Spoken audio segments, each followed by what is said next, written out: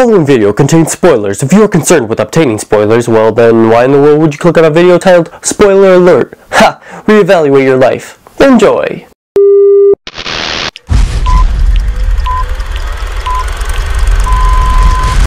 I get that this is supposed to be a spin-off to Full House, but they didn't even attempt to make this a different show.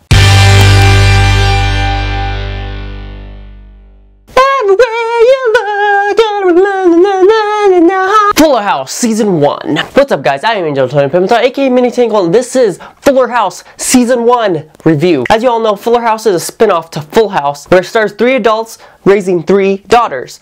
And now we have Fuller House, where it's 3 women raising 3 sons, with the daughter in the mix too. I don't see the point why that's needed, but that doesn't matter. 4 out of 5 stars. It was going really good to 5 stars up until the 5th episode, and then after that, episode 6, it just went down the crapper. I don't know, like it was just really bad.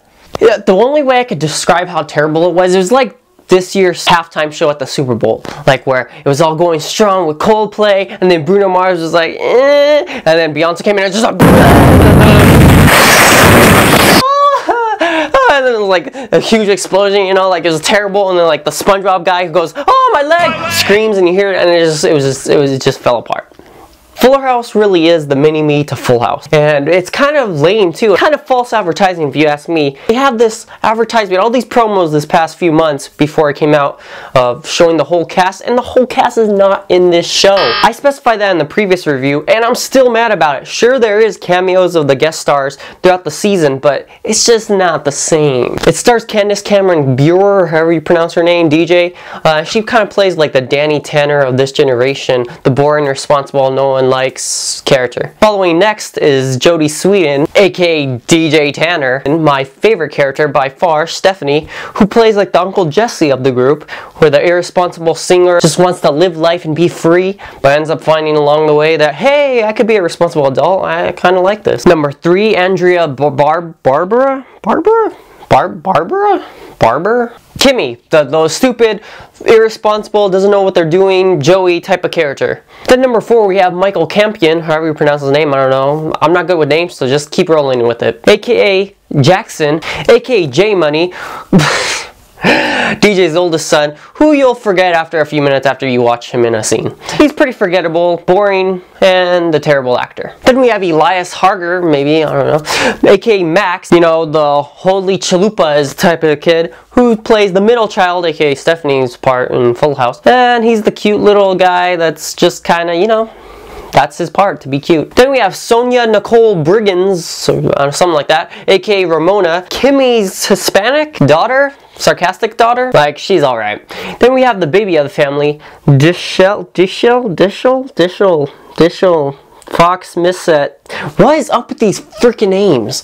AKA Tommy, the cute little baby that's just kind of there. And then we have this reoccurring character named Papa, Fernando, who I hate more than anyone on the freaking show. This guy cannot act, and he certainly doesn't know how to do a freaking accent correctly. To say he belongs on a Disney Channel or Nickelodeon show would actually be a compliment, because this guy sucks. He doesn't deserve to be in any show, because he sucks. He does not know how to freaking act. As soon as he comes on screen, I'm just like, whoa, look at my phone, text. Like the title of the show, Fuller House, is a ripoff in itself. We're all thinking that Fuller is the wordplay to Full House. Fuller House? Nah, it's not even about that. It's DJ's last name by marriage. How dare you, show? You made us look all stupid. We thought. Throughout the season, they did have some good jokes, but the basic concepts for the episodes is just basic, direct ripoffs from the original series. Are you kidding me? I'm gonna break this down for you. Sit tight, because we're gonna go on a crappy ride. Episode 1 we already covered, so episode 2, moving day. That's the exact episode, like in freaking when DJ didn't want to move in with Stephanie, and then she moves into the garage, like the exact same freaking crap, only with the little brothers. Episode 3 to 5 were okay in my book, so let's move on. Episode 6, Legend of I don't know. The show was going good up until the first 5 episodes. Then they bring in this crap, and they thought it was a good idea. I bet that some idiot wrote this, and it was just like, hey, I got a good idea, guys. You'll love it. Candace Cameron goes in a boxing ring, and we make her look badass. Huh? Jeff Franklin's just like, I love it. And it's crap like that when I remember that, yeah, this is definitely rated G. Episode 7, Ramona's Not So Epic Party, where we introduce a new yet old concept to the show, where DJ has to pick a man to date. Kind of like Viper and that Richie Rich guy that no one really knows his name or remembers it. Ha! Spoiler alert, she ends up picking herself. Just like a woman to do that. I didn't say that out loud, did I?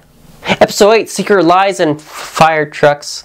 Bob Saget comes back to special guest, and his whole concept for being in the episode is to be upset about a couch, which is surprisingly really hilarious. Episode 9, War of the Roses, which basically is a reenactment of the Love Letter Secret Admirer episode in Full House. And just for the record, I did know it was Uncle Jesse who gave Becky the roses from the very beginning as soon as the question presented itself, because I'm just that good. Episode 10, A Giant Leap, which is a giant leap into cow manure, so we're just going to move on to episode 11. And speaking of cows, in episode 11, Partnerships in the Night, there's this cow scene in the kitchen, and which is basically a reenactment of the donkey scene in Full House, where they're trying to hide it from DJ, and, you know, that's the exact same scene, only different characters. In that episode, Kimmy and Stephanie also partner up, and basically, like, you know, Joey and Jesse partner in, like, the advertising and the radio show. Same crap like that too.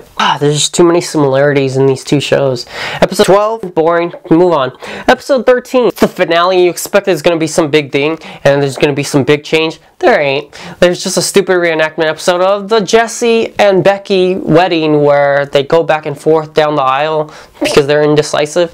That's the same thing with Kimmy, only she's a terrible actor. A terrible actor. It's true. I'm sorry, it is. I mean, the show wasn't that bad. There was just a lot of predictability in the show, and I didn't like that. It wasn't that bad. It wasn't that good. Well, they did put a lot of Michelle remarks. I changed so much diapers of Michelle, it felt like there was 2 of them or something like that, and I was like, ah! And side note, was it just me, or did the show also feel like a musical at some point where it just had a random choreographed dance move mixed in the show? Like, it just made no sense to me. I don't know. I thought it was a 4 out of 5. We're gonna stick with 4 out of 5.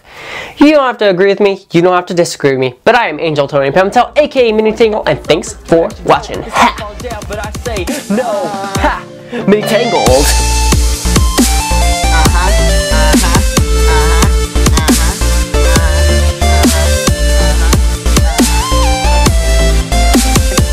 Where I is spinning, not a damn MiniTangled going flowing, Michael Kempton, aka Jackson. The number 4, Michael Captain.